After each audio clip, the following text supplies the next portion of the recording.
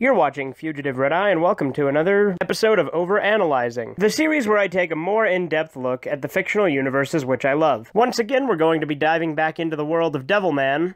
Today I'm going to be dealing with recently impossible stuff asked what happened to Miki after the events of Devilman. As you'd imagine, due to the nature of this question, there is going to be a ton of spoilers in this video, so you have been warned. A couple things I do want to let you know beforehand, though, is Devilman does have a lot of different sequels. Some of them follow the same timeline, and a lot of them have their own different continuity. So bearing that in mind, a lot of these are not interconnected, and there is only two sequels that Gonagai himself has confirmed are canon, that being Devilman Lady and Devilman Saga. I also want to point out I have not read every single Devilman manga. There's over 30 of them, so that's, something I'm still working on. And Devilman Saga itself is still being written, so it's not finished. So I can't tell you definitively what happens in the chronological ending. But I can tell you up to the point that it's at currently, or at least as far as it's been translated. So in the original Devilman, Miki is killed in one of the later chapters, leading up to the climax of the series. That being said, Devilman itself is all about reincarnation. I mean, each sequel is a different reincarnation of the world. It's sort of like a loop of time where everything gets reset. However, within these reincarnations, there's always major differences. Characters are reincarnated in different ways. They're not just a loop. It's not just the same thing over and over again, but rather it's different interpretations of the world. We'll start with the canon timeline. So the first actual canological sequel to Devilman is Devilman Lady. Now in Devilman Lady, for the earlier chapters, you can't even tell that it's a sequel. Of course, later on, Jun Fudo meets Akira Fudo in Hell, and Akira becomes a recurring character in Devilman Lady. But as far as Miki goes, in one of the really late chapters, Jun actually meets Miki. You see, it's revealed in one of the later chapters, Jun's brother is actually the reincarnation of Tare, and Miki herself has also been reincarnated, and it's a bit weird because Tare and Miki were brother and sister in the original timeline. However, in Devilman Lady, they're actually dating. In Devilman Lady, you only see Miki for that one brief scene where her and Tare are on a date and introducing themselves to Jun. Jun tells Miki about Tare's nickname being Tare, and that's how you know that he's a reincarnation of Tare. And then Tare goes on to tell Jun what Miki's nickname is, Open Hand Miki, which, if I'm not mistaken, is a nickname she had in the original series as well. We don't know what happens to her before or after this within that timeline. However, we do know that she does die again, because as I said about the Devilman Lady climax, it is kind of anticlimactic, because at the end of Devilman Lady, there's just one scene that it says all of humanity was wiped from the face of the earth yet again. So it's due to that we know that Miki died. We don't know if she was killed by a demon or if she was killed by one of the forces of God or what, but she does die again. That brings us on to the third canon installment in Devilman, the one that is currently still ongoing because Gonagai himself is still writing it. That is Devilman Saga. Now, Devilman Saga takes place in yet another reincarnation of the world in the far future. However, this time Akira is once again the main character. Akira is reincarnated as a roboticist by the name of Yuki Fudo. He runs a fairly successful robotics company, along with his wife, and since this video is about Miki, you probably guessed correctly, Miki is in fact his wife. While Miki does help Akira with his company, she is also a TV reporter. Now, since this is ongoing, I don't know whether or not she's going to die again, or whether or not they're going to get a happy ending, but hey, they do get to get married in this timeline, so at least they're married up until this point. They're actually married sometime before the events that this manga starts, because it starts off with them already being married. All we know about her in Devilman Saga is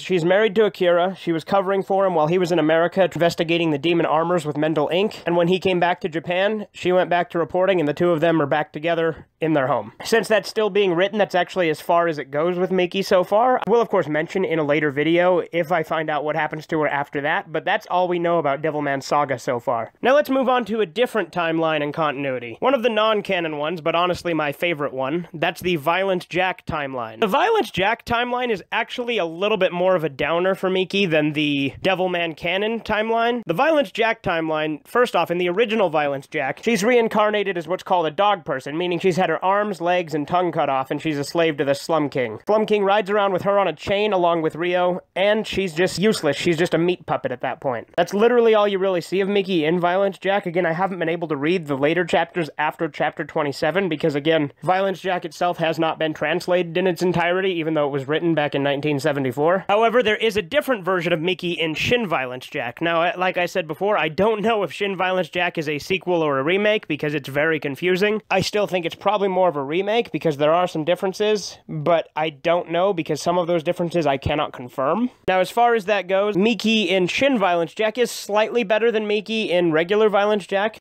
She's first introduced as a dog with her head on it, and she can't talk. And then later on, the dog finds Miki's body, and they merge back together and become Miki. Unfortunately, I don't know what happens after that, because that's as far as I've been able able to read in Shin Violence Jack. Now let's talk about a couple other continuities and adaptations altogether, ones that aren't actually sequels, but are different interpretations of the character. There's, of course, the 1972 anime of Devilman, which has a much happier ending than the actual manga. If you don't know, the anime actually follows a completely different continuity than the manga. And in the 1970s anime, at the end, Miki actually ends up with Devilman. They end up together. And the reason I say Devilman and not Akira is because Akira is actually very minor in the 70s anime because he actually dies in the first episode, and then Devilman takes over his body and takes his place. Well, in the end, she finds out who he is, she accepts him, and the two of them end up together. That's where the 70s anime ends. Then, of course, there's Devilman Grimoire, which I am still reading. I've currently read the first 3 volumes. In Devilman Grimoire, Miki is much more prominent than she is in any of the others. So in Devilman Grimoire, Miki is actually the one who summons Ammon,